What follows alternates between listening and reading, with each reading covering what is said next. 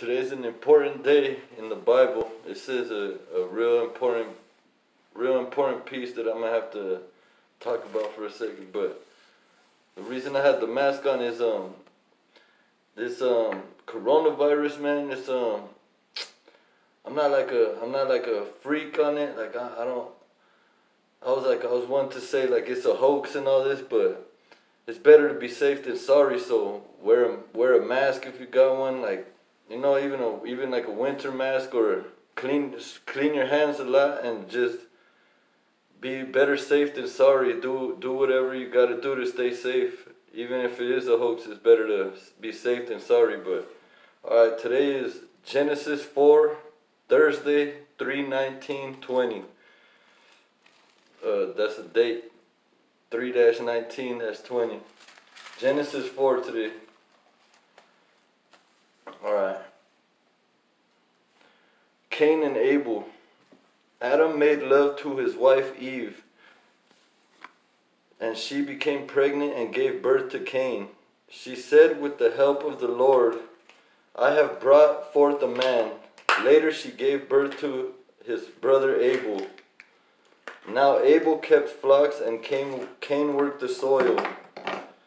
In the course of time, Cain brought some of the fruits of the soil as an offering to the Lord, and Abel also brought an offering, fat portions from some of the firstborn of his flock.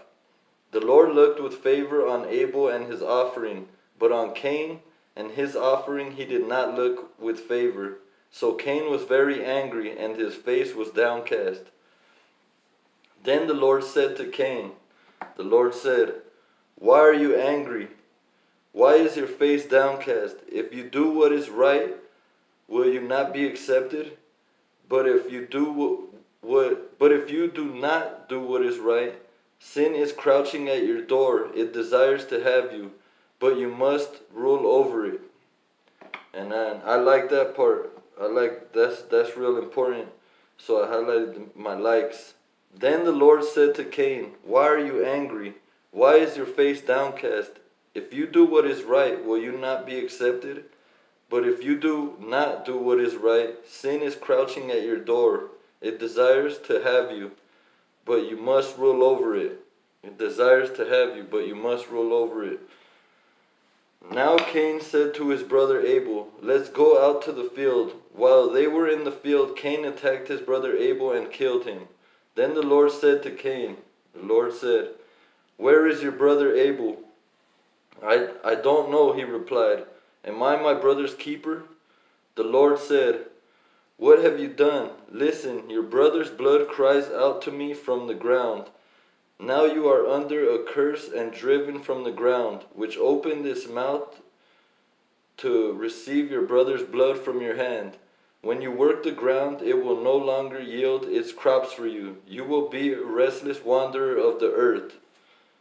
Cain said to the Lord, my punishment is more than I can bear. Today you are driving me from the land, and I will be hidden from your presence.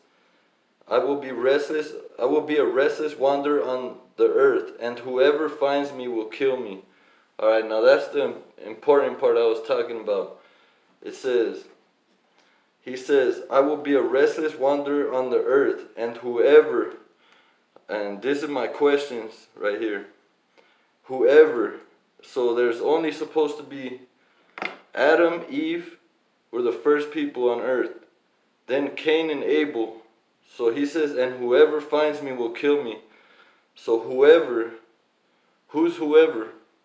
So if there's only 4 people on the earth, whoever finds me, that's questionable, right? Because who's that? Who is whoever? So that means that's how you know the Bible. It's not the history of the whole world. It's telling us the pieces. This whole Bible, everything's important. That's how you know everything in the Bible is important, because it's not telling us everything. It's telling us enough to where our minds could learn, grasp, and learn from it every day. If it said everything, this book would be, it would just be too much, you know? So that's a real important part. Whoever, because That goes to show you that it's not telling us everything. We can't know everything. So that means everything in the Bible is important. That's why I'm going to read it from front to back. Even the family trees, the family lines, those parts might be boring because it's just a bunch of names listed, but obviously it's important because it's in the Bible. So let's continue. But the Lord said to him, "No, so anyone who kills Cain will suffer vengeance 7 times over." 7 is a big number in the Bible too. "Not so. If anyone who kills Cain will suffer vengeance 7 times over." Then the Lord put a mark on Cain so that no one who found him would kill him. So Cain went out from the Lord's presence and lived in the land of Nod, east of Eden. Cain made love to his wife, and she became pregnant and gave birth to Enoch. Cain was then building a city, and he named it after his son Enoch. To Enoch was born Irad, and Irad was the father of Mehujael. And Mehujael was the father of Methuselah, and Methuselah was the father of Lamech. Lamech married 2 women, one named Ada and the other Zillah. Ada gave birth to Jabal. He was the father of those who live in tents and raise livestock. His brother's name was Jubal. He was the father of all who play stringed instruments and pipes. Zillah also had a son, Tubal-Cain, who forged all kinds of tools out of bronze and iron. Tubal-Cain's sister was Naamah. Lamech said to his wives, "Ada and Zillah, listen to me. Wives of Lamech, hear my words. I have killed a man for wounding me, a young man for injuring me. If Cain is avenged 7 times, then Lamech 77 times." And I highlighted 7 times 7, 77 times because 7 is a big number. We don't know why yet, but Adam made love to his wife again, and she gave birth to a son and named him Seth, saying, "God has granted me another child in place of Abel, since Cain killed him."